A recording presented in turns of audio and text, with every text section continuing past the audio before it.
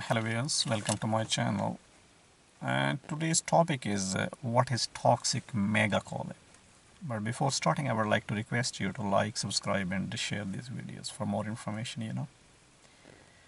The large intestine is the lowest section of your digestive tract, and it includes your appendix, colon, and rectum. And the large intestine completes the digestive process by absorbing the water and passing out the waste as stool to the anus. And there are certain conditions that can cause the large intestine to malfunction. And one such condition is like toxic megacolon or megarectum. And it is a general term, that means the abnormal dilation of colon. And the toxic megacolon is a term used to express the seriousness of the condition, right? Now,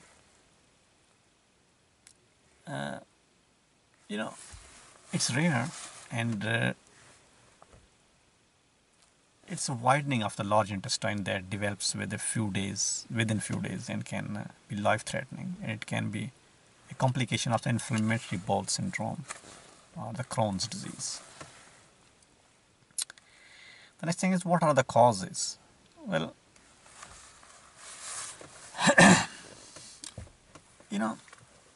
one of the causes of the toxic megacolon is the inflammatory bowel disease known as IBD or the Crohn's disease.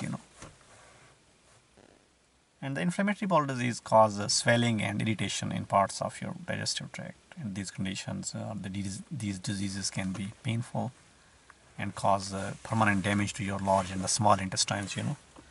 And the examples of the irritable bowel syndrome are like ulcerative colitis or Crohn's disease. And the toxic megacolon can also be caused by infections such as Clostridium difficile colitis. It occurs when inflammatory bowel disease causes the colon to expand, to dilate and distend. And when this happens, the colon is unable to move gas or the feces from the body. And if the gas or the feces build up in the colon, your large intestine may eventually rupture. And the rupture of your colon is life-threatening, and if your intestine ruptures, bacteria that are normally present in your intestine release into your abdomen, and this can cause a serious infection and even death. So it's important to note that there are other types of the megacolon, for example, like pseudo-obstruction megacolon, or colonic ileus megacolon, or the congenital colonic dilation. So these are other forms, of the megacolon or toxic megacolon.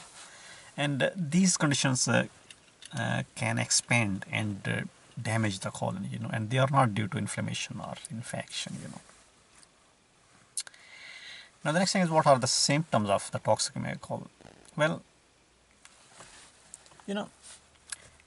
when the toxic megacolon occurs, the large intestines rapidly expand, and the symptoms of the condition may come on sudden and may include bloody or profuse diarrhea, abdominal pain, abdominal tenderness, fever or bloating of the abdomen, like distension, and painful bowel movements and shock. So these are the common symptoms, and it's life-threatening. And if these symptoms develop, you should call for immediate medical attention. You should call the ambulance straight away. Don't waste your time, because it could be life-threatening. Now, the next thing is, how do the doctors diagnose that someone has the toxic megacolon? Well, if you develop the symptoms of the toxic megacolon, your doctor can confirm your diagnosis through a physical examination and the certain tests. And doctor will ask you about your health history and whether you have the irritable bowel syndrome disease,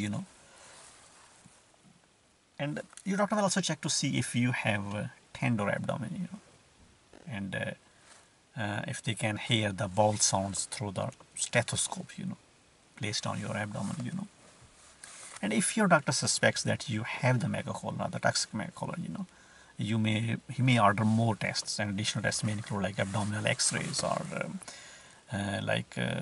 blood tests such as the complete blood count and the blood electrolytes,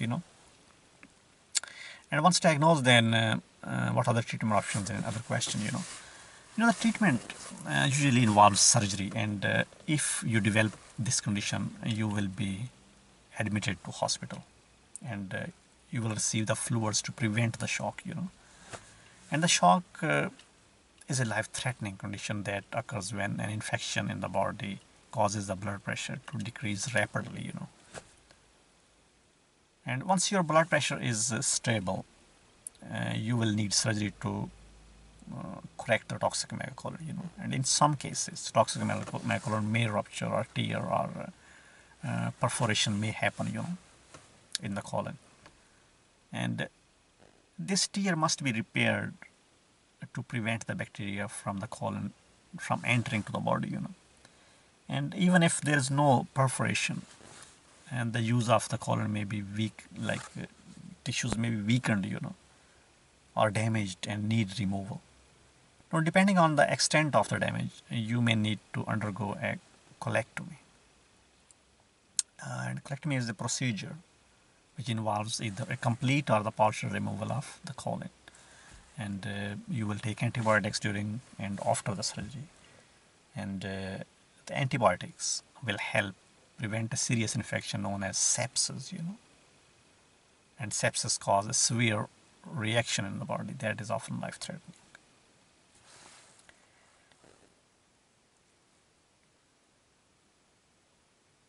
And the second thing, is it possible to prevent this? It's a complication of the irritable bowel disease or the Crohn's disease or the infections, And if you have one of these conditions, you should follow the doctor's advice. And this may include like making lifestyle changes and taking like certain medications. Following your doctor's advice can help to control the symptoms of the irritable bowel disease, prevent the infections and reduce the likelihood of developing the toxic megacolon.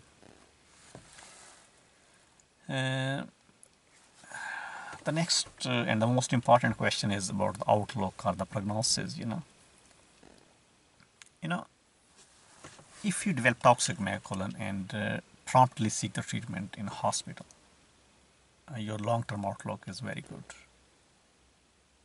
And so that's why it's very important that if you have any of the symptoms of the toxic megacolon like perforation, sepsis, or shock, or coma, you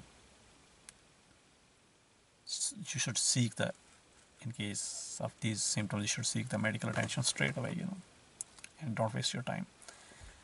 And if the complications of a toxic megacolon occur, your doctor may have to take serious measures like complete removal of the colon, may require surgery, In fact, it requires surgery.